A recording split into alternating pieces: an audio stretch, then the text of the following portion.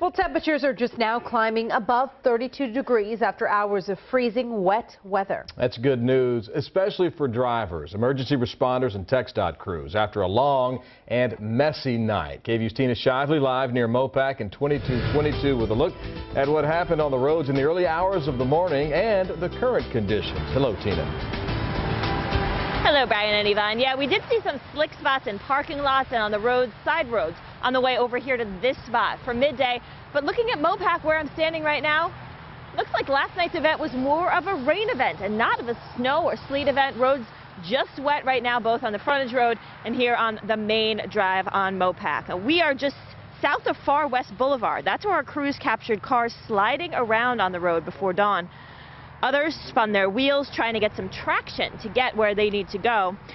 And we also saw some first responders out there. They also had places to be, and quickly, of course. We saw this ambulance hurrying to make an important call this morning.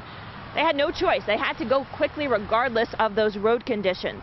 Now, I was at the intersection of 183 and 620 in Cedar Park, where it seemed slow and steady were the words of the morning.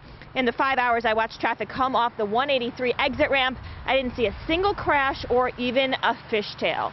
Now keep in mind, until those warmer temperatures that we're going to see into the afternoon take hold, there will still be some slippery spots in parking lots on the way to your car, on the way to your office this afternoon. Austin Travis County EMS tell us that just between now and midnight, 9 people called in because they slipped and fell and they needed assistance. So definitely not over that way. Take care if you have to be out this afternoon. Brian and Yvonne, back to you. All right.